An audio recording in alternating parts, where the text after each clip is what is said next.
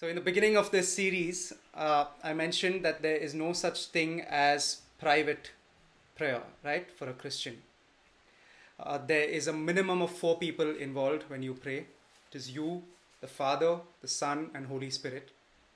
And then we spoke about also how the moment your knees fall to the ground to pray, others start getting involved, like the devil and the angels and spiritual beings. And tonight, I think it's important for us to discuss another crucial dimension of prayer, a dimension that I personally struggle with the most, and yet it's something that is so required. And I don't know if you noticed, but every single worship song that we did today had one word in common: we, or us. So what we're going to be looking at today is prayer with the saints, prayer as a body, praying together. Remember, prayer is not a solo thing. Jesus taught us to pray, Our Father. It wasn't just my Father and give me today my daily bread. It was give us our daily bread. Once you become a Christian, you stop being an individual and you become a part of a body. And it's that whole body that starts to pray. That's what Jesus also did. Remember in the Garden of Gethsemane, the night before he was crucified, Jesus wanted his disciples to pray with him. He kept asking them to pray together. He kept going to them and waking them up and saying, can't you all pray? He wanted it to be a together thing. In John 17, he prayed this intense prayer which seems so personal, but it's a prayer he prayed in the midst of his disciples. When we pray, what's actually happening is we join our prayers with thousands of others and it goes up to God. And God hears each one of them individually and together. So what we're going to do tonight is we're going to look at some biblical basis for praying as a body. And also we'll talk about the practical difficulties that come with it. And you know there are many practical difficulties that come when it comes to praying together. And we'll see what we can do about those also. Right? So starting with the biblical basis for praying together, did you know that the New Testament, there is more about praying together than about praying alone? Right? For example, in the book of Acts, there's so much written about all of them gathering together and praying together. Even now, with the passage that we read, you saw that all the believers were one mind and one heart. They met together to pray together. In the book of Revelation, there is so much written about praying together. Jesus gave us this promise, where 2 or 3 are gathered in my name, I am in the midst of them. That also is about praying together, right? 3 weeks back, we learned about how to pray in Jesus' name and how Jesus taught his disciples to pray.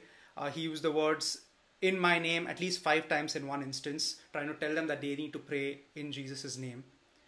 But when he was saying that, he was saying, when you pray in my name. And that you that is written in Greek, it wasn't singular, it was plural. And he was telling his disciples, pray together in my name. In the book of Acts, between the Ascension and the Pentecost, the 10 days that the apostles spent together, they were spending it together praying for the outpouring of the Holy Spirit. They were not in their homes praying individually. They were together when they were filled. I think the issue is that too many of us want to be filled individually for some reason, or we want to be filled privately. But imagine if we could get a group of 120 people together. That's the number of people that was gathered in the book of Acts, by the way. And imagine if we could get that together and pray together till we were all filled. In Acts chapter 2, these same people, 120 people, get 3,000 people to start believing in Jesus. And that's the power of praying together.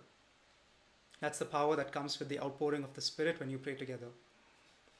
It didn't stop there. They went on to teach these 3,000 people how to be Christians. And what did they teach them?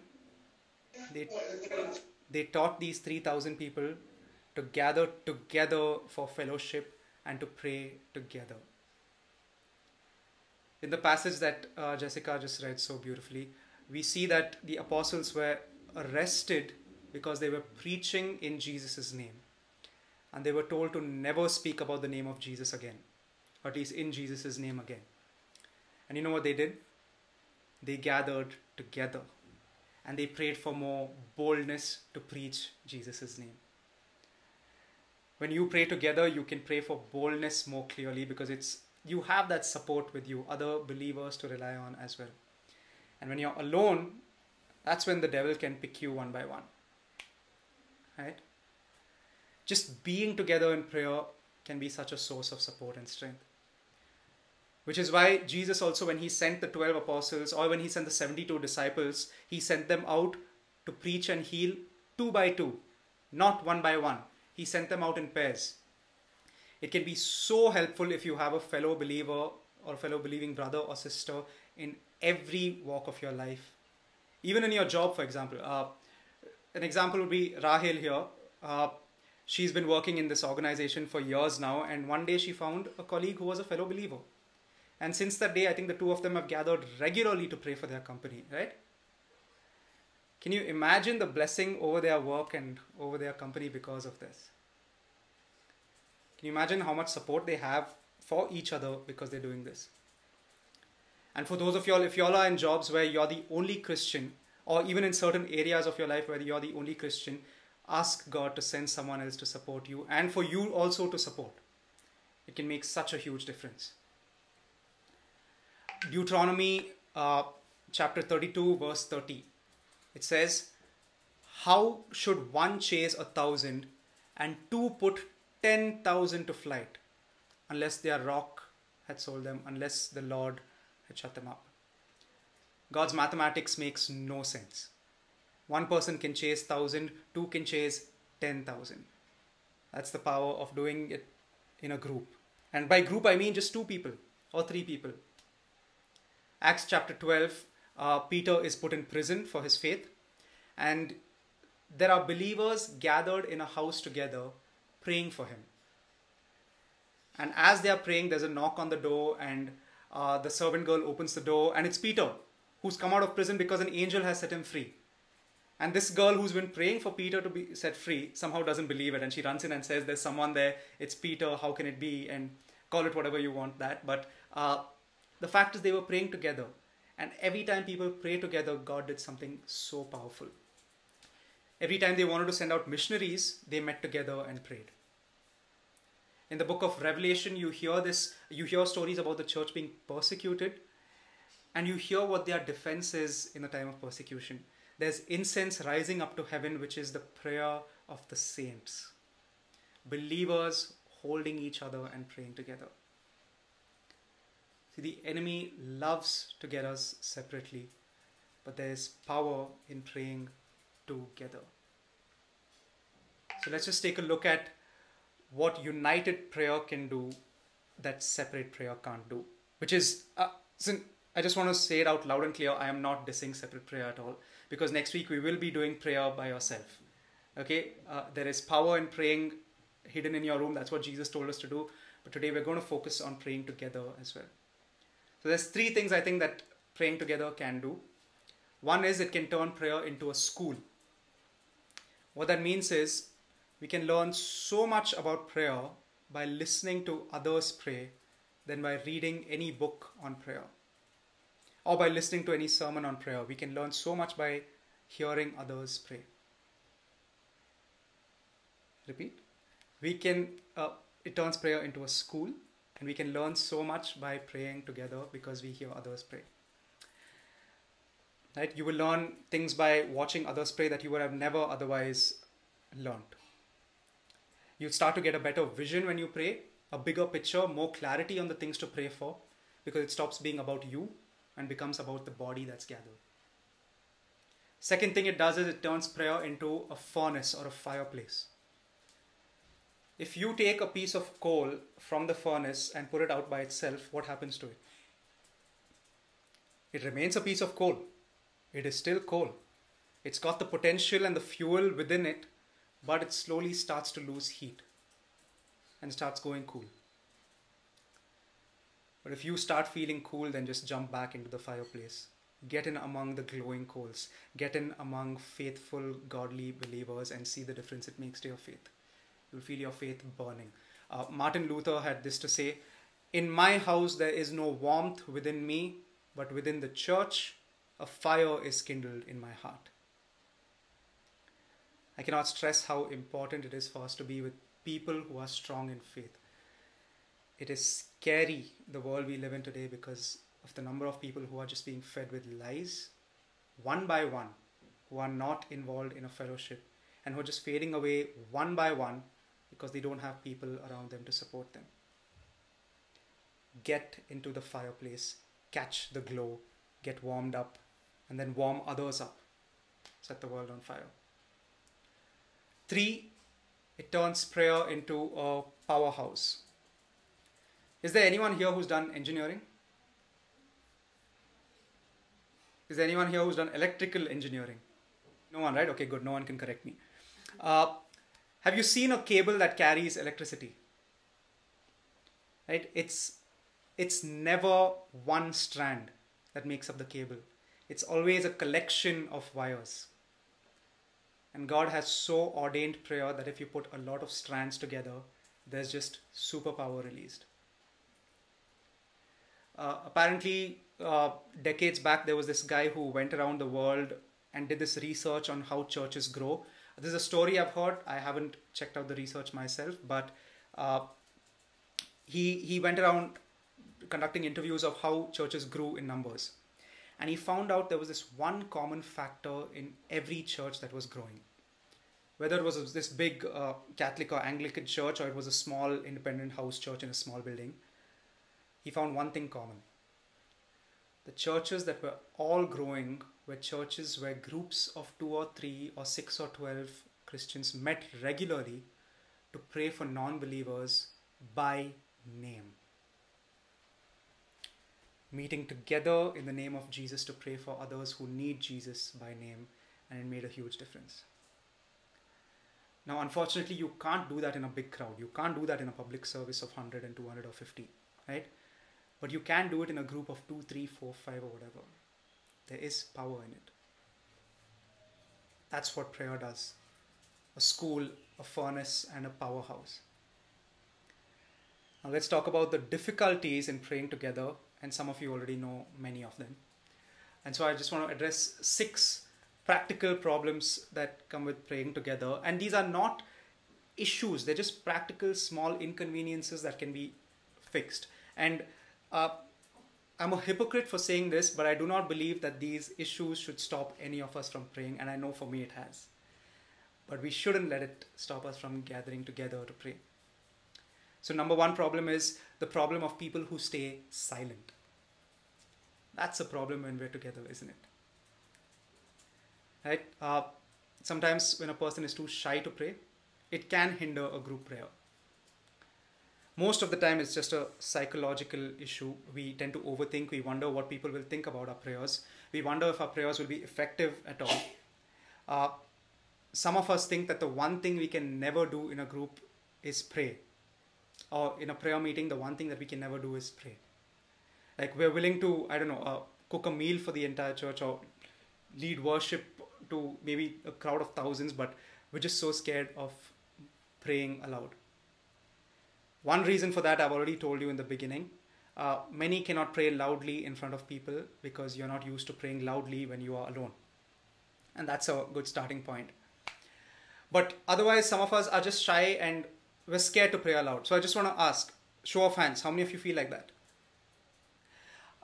So for the people who are shy and people who are a little apprehensive about praying out loud in prayer meetings, I'm going to give you a little bit of surprise here. And you're not going to like it. After this, we will be getting into a short time of prayer, and all of us are going to pray. Right? But there is a good part to that surprise, because the question I'm asking, the question I'm asking you is not, can you pray out loudly in front of others? The question is, would you like to? Would you want to like to pray with the saints? Would you want to pray with other believers? Would you like to learn? Have you ever asked yourself that? So the good part here is we're going to talk about how we can pray together, and you're going to have some time, and we'll do that at the end after the other points, and we'll see how to do that, right? But God wants you to get over your psychological barrier. God wants you to pray. There is another reason that we can be silent during prayers. You can have resentment in your heart that could be stopping you. Remember, Jesus said, forgive our sins as we forgive those who sin against us. Jesus also said, if you have a gift or offering to give God and you have something against your neighbor, go reconcile with your neighbor first and then come to God and lay that gift at the altar. So those can be, that's not the second problem. That comes under silent itself. Yeah? So problem number 2 is people who pray too softly. It's a practical problem, isn't it? Like if you have to say amen and agree with my prayer, then you have to be able to hear what it is. So out of love for others, we've got to make sure that we are audible when we pray. Third problem, and this is my favorite one, lengthy prayers. Now the amount of time people can concentrate on one person's prayer is very, very limited. Most people cannot concentrate for more than 1 minute, it is said. But I don't think that's true. I think it's 30 seconds or less. At least that's the case for me. After 1 minute, people's thoughts will start to wander away. Which is why sometimes common prayers can also be powerful. And if you've noticed, common prayers are always short. For example, that's why we started with reading that prayer out loud together. And it was quite a short prayer, wasn't it? 20 seconds. If we are going to have to pray together, then we are going to have to learn to be brief. Long prayers can put a lot of people off. Just something to be mindful of when we pray. Problem number 4. Unnecessarily serious types of prayers. Now this isn't really a problem, but it can be unnecessary. There's a story of a guy who would constantly pray in every single prayer meeting, and you may know people who constantly say the same phrase in every single prayer meeting. So there was this one guy who, every prayer meeting, he would say, Lord, sweep the cobwebs of my heart. Every single time he would say that. Until one day another man came and heard it and said, Lord, just kill that spider. Point is, we can easily get into this rut with intense theology that others may not even understand. And it's so important to keep that in mind. Problem number 5. Praying in public the same way you pray when you are alone. Prayers that would have been more appropriate in your bedroom. Prayers that are all about I. But when we come to pray together, we must seek to pray the kind of prayers that would take others with us to the throne of grace. And that just needs a little care. Problem number 6 is the problem of discontinuity. You see, when you pray in a group, each prayer kind of flows from the other. One person thanks God for something, and if you are next, you can be inspired to thank God for something else, and there's this kind of flow. But imagine in the midst of that flow, someone else interrupts and says, oh, I just remember that we need to pray for this person who's going through this and this and this, and completely change the flow of it all. And it's difficult for the other person after that to come back into the flow, right? Now, there's absolutely a time and place for it. It's absolutely important to pray in a way the Spirit leads us, but it is also crucial that we be mindful. We must listen to the prayers prayed before us to say amen to those. So these are just some of the issues. And you can see that they can be easily solved by just being a little mindful. So now let's just quickly take a look at what groups of prayer look like. The first circle is, like I mentioned, group of 2 or 3. If you find it difficult to pray in a large prayer meeting, then just start with 2 people. Talk to someone you trust. Ask them and tell them, hey, listen, can we meet once in 2 weeks to just pray for 5 minutes? Billy Graham once went into a town and had the biggest turnout for his crusade than ever. And it shocked him that he just started inquiring about what happened. And he found out that there were 2 invalid, unmarried ladies who couldn't leave their home, who prayed together for 6 years that God would work in their town. A tiny cell of 2 or 3 can do wonders. And that can just be you and your best friend, or your wife or your husband, or anyone. A bigger cell can be 10 or 12, which is basically almost what this Zoom call is. And you can see bigger cells in most churches. This is personally the part where I struggle with, but I know I must learn to be a part of it, and so must you. And then there's the larger circle, which is the whole church. And we meet together as one and pray and worship through songs and pray through songs. And of course, the problems associated with bigger churches are also more, but practical problems like sound and everything, but which can obviously be solved. So here's just a fun fact for you. You know, in many churches, the liturgies are sung. Like they just go la la la la. I'm not going to show I'm not going to give an example, but you know what I'm talking about, right? Liturgies that are sung in many places. There's actually a practical reason that was done. Earlier days, they had no mic. And the buildings were built in such a way that the acoustics were perfect to resonate one note. So they would just go there and hum until they found that note.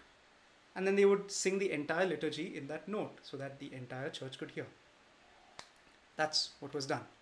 It's unnecessary now, but it still goes on. Anyway, when it comes to the larger church, I do believe there is a place for prayers out of a book. That's what we do with worship songs, right? We read them out from a book and we sing them to God. And even with prayers from a book, there can be unity. And imagine the sound of the Amen as the whole church can say it together. It's just beautiful. There's a larger circle than a church building, which is the Church of Jesus Christ. Whenever we pray, we join with the whole church throughout the world. And there's this 24-hour cycle of prayer constantly going up to heaven. That's what it means to pray with the saints. And then there's the biggest circle, the church on earth with the company of heaven. With the great cloud of witnesses mentioned in the book of Hebrews, all the archangels and the angels praising God, and we get to join them. We just sang that we are joined by angels. It's this huge circle of heavenly hosts and earthly beings. Sometimes I get annoyed when I sing off in a worship, when I go off tune, and it's like this song is written so beautifully and I'm just ruining it when I go off. But I've realized now that with every note that I sing, whether it's off or in tune with the song, there is at least one angel worshipping and harmonizing with me. And the whole thing coming together is just this beautiful melodious offering that is going up to God. Isn't that awesome? When you pray and worship, you are doing it together with the host of heaven. When you pray, even in your room, privately, you are holding a prayer meeting with heavenly beings. And that's Christian prayer, prayer with the saints. And the question really is, why? Why has God made it this way? Why should it please God more when prayer is done together? Right? And honestly, I don't think there's one biblical verse that says, here's why God loves prayer together or anything, but I think it's because He's a father. Now, I think none of us here are parents, so it may be difficult for us to understand this. But have you ever been around children who are siblings? Or have you noticed how they are always, if you have, then have you noticed how they're always disagreeing about what to watch on TV or on Netflix or what to play on their phone? And there's always some sort of argument between them. Like we've seen it with our friends. When it's TV time, you can always hear one of them complaining to the mother or father that the other child isn't putting the right TV show on. Right? And every time an argument like that takes place, it always annoys the parents. But imagine this. Imagine that those two children want something so badly together that they get together in good relationship and in love, and they agree and they go ask their father or mother. The very fact that they've agreed together, it's not easy for a dad or mom to say no to that. Why?